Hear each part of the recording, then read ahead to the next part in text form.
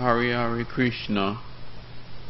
Basically, I want to talk with you about this book, the King of Knowledge book, and about the title, where is the evidence of Krishna married over 16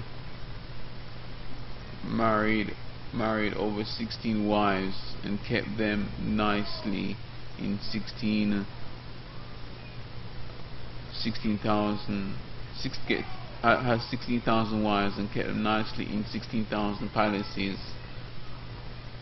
And yeah, and it says that the ordinary man can't do this, but you know, as it says in, an ordinary man, some ordinary men can't keep one wife, some can. But the thing about it is that where is the rock hard evidence of Krishna having all of these wives and keeping them over 16,000? Not just that, how can you, if you're a man and you have, or whoever has 16,000 wives, how can you travel about the place on these 16 palaces? Or Krishna, how can Krishna travel to all these wives in one day? 16,000 in one day. 16,000 in one day. Look at you don't have many hours or days to get by, or weeks or years to get by. Take it for instance. It could take you at least 1,600 years to look. It take you 1,600 years to roughly 1,600 years to basically to actually get to talk with these wives and their emotions and attend to their emotions. Yeah, not just that, suppose many wives, suppose all these wives have individual problems with kids and economic problems, all sorts of problems. There's so much problems in the world.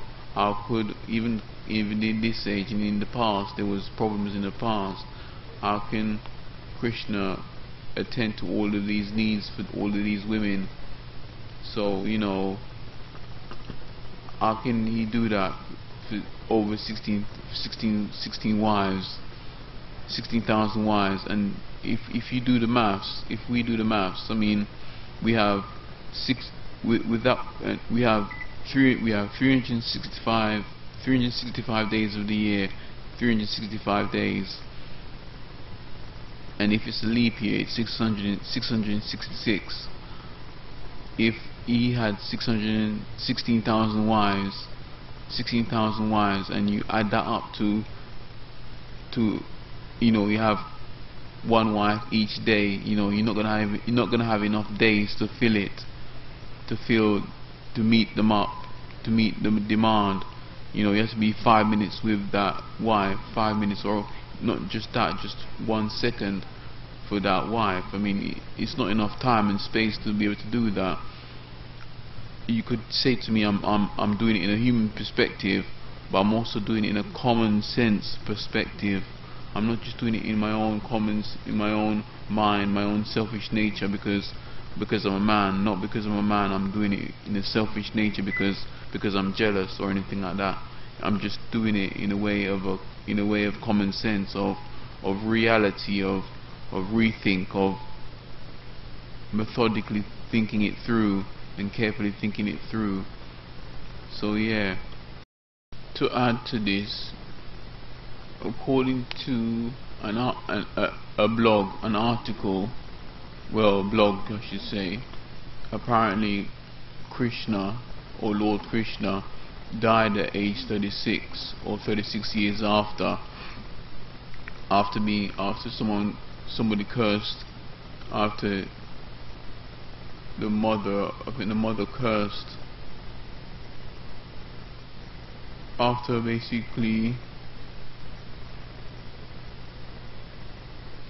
Gandhari was overcome with grief. It was after and her son that she cursed Lord Krishna, and then yeah, he died at 36 years, or after 36 years, either age 36 or after 36 years. So, and it was done by, and he died in the hands of a hunter. So if Krishna, if we're saying Krishna is God, he should be able to defend himself. If he is a God, if he is almighty, he should have been able to defend himself without dying. And with all this polygamy, you know, which is basically having more than one wives, how can he take care of them? Over 16,000. I mean, if you're in a battlefield and you're battling for survival with any kind of war or any wars, whether it's with sword or guns or bombs or whatever, you know, you're a modern man. You're not a god. You can't be a god if you're battling in a battlefield and you've been killed by a hunter.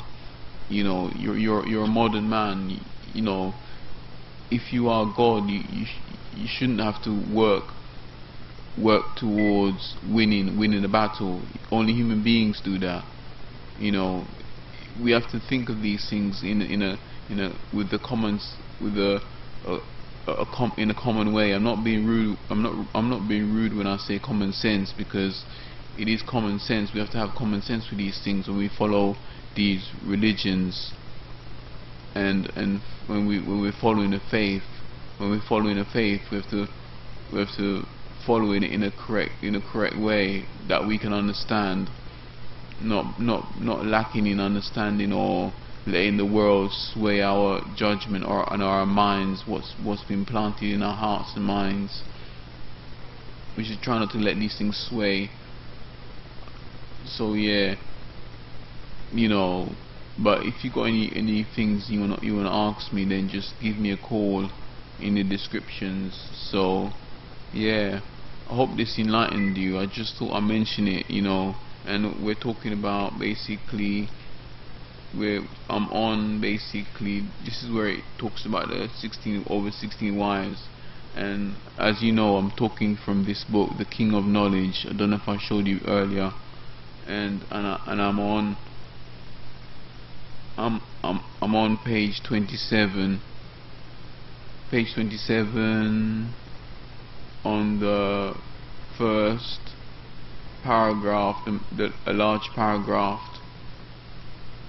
So yeah, and it also says in the Kingdom of Knowledge, it says he kept these wives, these 16,000 wives, nicely, you know, happy and everything. But like it's like what I've said before, you know, what I've said earlier in the video. Just watch it again if you don't understand, because to be able to keep all these wives, you know, it can't be that easy.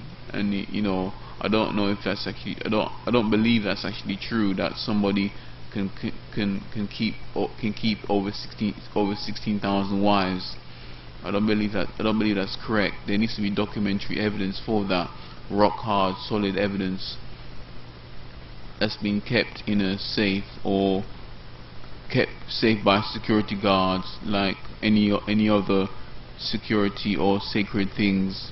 You know, it should be kept away securely, and you know, with like I said, rock hard evidence, documentary evidence and proof by not just scholars but just evidence, and being able to be this and Krishna should be able to be present in our lives even today. We should be able to sense a feeling of him, or sensory evidence of him in our bodies, in our minds, and awareness of him.